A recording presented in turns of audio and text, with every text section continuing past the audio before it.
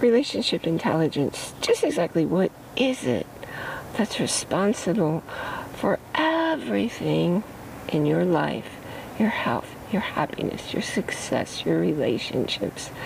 Everything comes forth from your history of relationships, your relationship with yourself, with other people, and with a higher power. So how does all this work? Well, it begins with the fact that your brain sends out a pair of nerves. So everything happens in pairs. And in the pair, one of those nerves goes to a set of muscles, and another in that pair, the partner, goes to an organ system. So, as a specialized kinesiologist, which has to do with the motion of the body, with the muscles, with their integrity, I can tell by testing a number of very specific muscles or families of muscles what's going on with your body, at least in terms of determining where the blocks are, what the blocks are all about. And because my hands are very sensitive, I can also determine, well, let's see, is that organ system operating at 95%, at 80%, at 20%? So that way, I can tell where's the priority that we need to start. However, I don't just stop there. You see, your body's wisdom is tens of millions of years older than your logical mind wisdom. So that your body is keeping a record of everything that happens all across your life, and it starts when you're in your mother's womb, before you're even born. Well, it can start there. So that each event that happens registers as a particular emotional theme. Now, what do I mean by an emotional theme?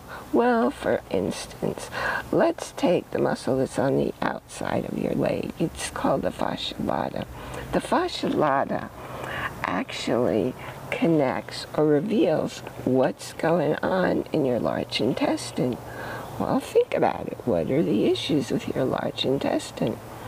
For some people, it has to do with constipation or with difficulty in being able to move your bowels, to release things. And the emotional issue is letting go of things versus holding on for dear life. So with your lungs, that's another set of muscles. It's about being able to take in life force, because you breathe in the energy that's life-giving. So I love myself. I value and live by my values, or I reject my values. Now here's the interesting thing. Each event that happens doesn't just register along one meridian or in one chakra. These are all the energy centers that run through your body, but actually will register multiple times in different themes. So it all adds up, creating blocks over your whole lifetime. And eventually, like a folder that you keep stuffing papers in it, and stuffing papers in it, and stuffing papers in it, well, as your meridians and chakras get stuffed with an event, an event, an event, and what happens when your folder gets full? It's going to break apart. What happens when your body system overloads? You're going to have a manifestation of health issues, emotional issues, spiritual issues. So not only is there a theme, but sometimes whatever the issue is, it's coming because it's a spiritual issue. And sometimes it's coming because it is a physical issue.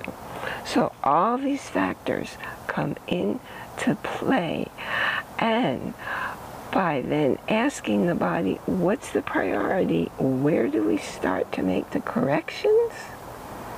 I don't have to waste time. I don't have to guess, because if you guess wrong what you want to tend to, well, it's going to come back. Did you ever go to, say, a chiropractor, and they want to see you 3 times a week for a month, and then 2 times a week for a month, and they'll tell you, oh, but then you have to come back for maintenance because it's going to go out again.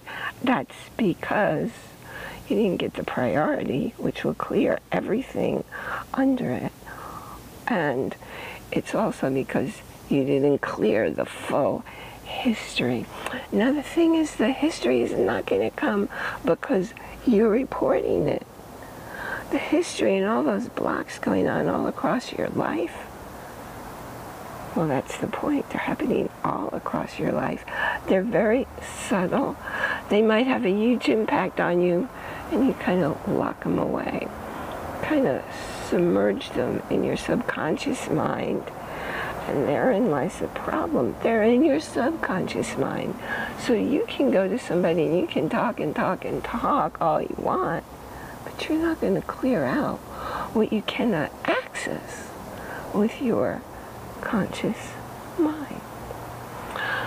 So when I talk about relationship intelligence, I'm talking about discovering where you have disconnects in your relationship with yourself. And I'm talking about your higher self, with your own spirit.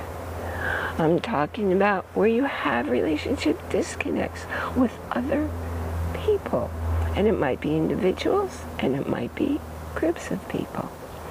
And I'm talking about a disconnect of your relationship to a higher power, whatever you want to consider that. And I'm not talking about religion. I'm talking about spirituality. I'm Bierman, and you can learn more about relationship intelligence at yourrelationshipintelligence.com.